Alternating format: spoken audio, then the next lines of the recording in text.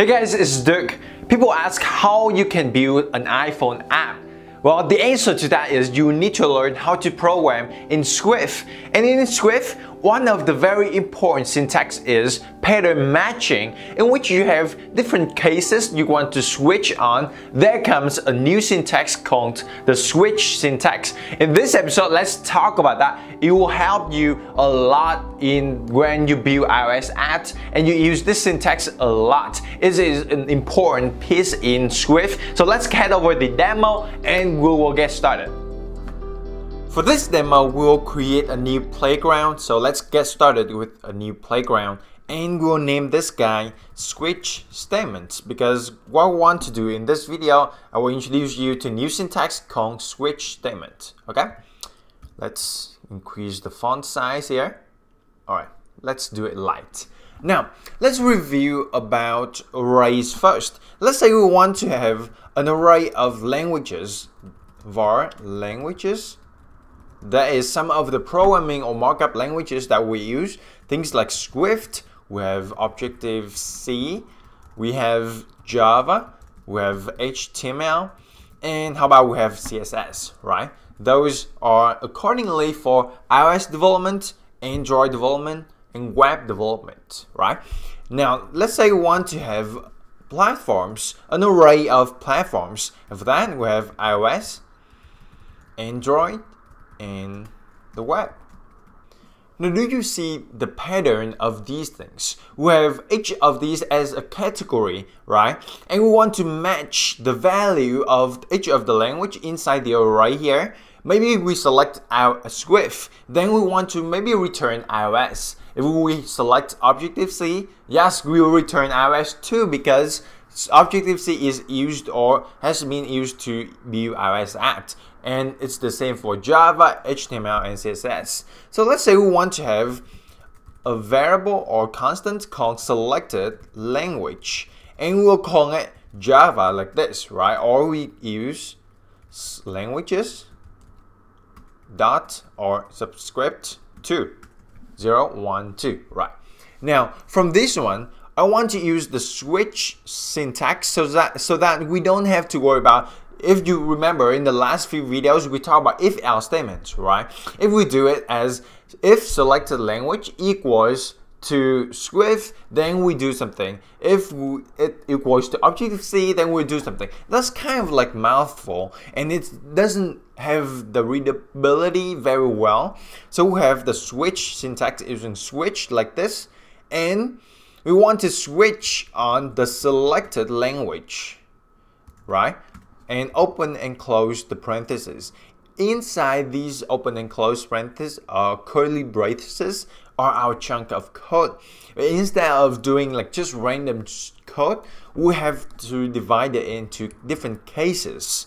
And in this case, we have if it is Swift or if it is Objective-C, then we do something. And then it has to indent like this, right? If it is the case that selected language is Swift or selected language is Objective-C, then how about we just print this thing to the console, something like print selected language like this is used to build iOS apps, right? Because it is Swift or Objective-C. Now I use this thing here called string interpolation. What it does is it will insert the value of selected language into the string. So if it is Objective-C, then we'll put in Objective-C is used to build iOS apps, right? Very simple. Next we have case Java. Then we print something like selected language is used to build Android and web apps. Yes, it used to be web app too, so web apps like this. Okay, it has indents like that.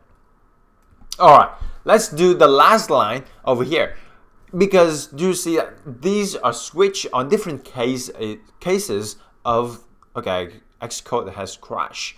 Now it is used to switch on different cases. So what if the selected language doesn't fall into any of these cases? Then Xcode Swift forces us to have a default case.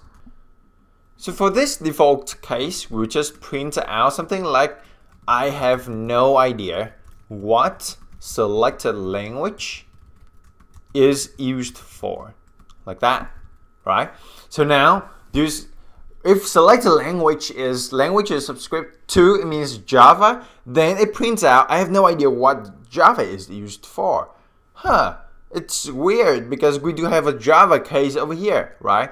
But as it turns out, this Java, it has an uppercase J over there, and this one is a lowercase j. So it's two different strings. So what we had to do, select a language dot lowercase, so that it will lower all of the characters case down to lowercase, right? So now Java is used to build Android and web apps. But what if we do it as HTML? HTML here, I have no idea what HTML is used for. But we do have the HTML and CSS, right? So I have a code challenge for you in this video, that is have another case for HTML and CSS and print out something like HTML is used to build web pages or CSS is used to build web pages. So I have another case below here, right? Now the last thing I want to show you, how about we have Python over there? Then it will skip out this into the default case and print I have no idea Python is used for.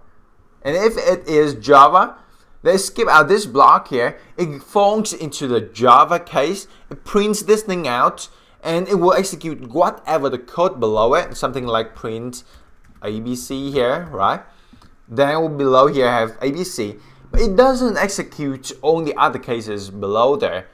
In other languages, we call it exit. We break out of the case.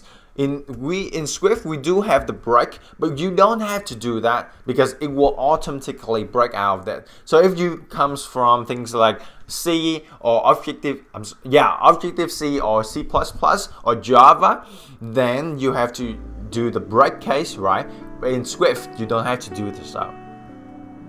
Alright guys, that is how you use the switch syntax in Swift.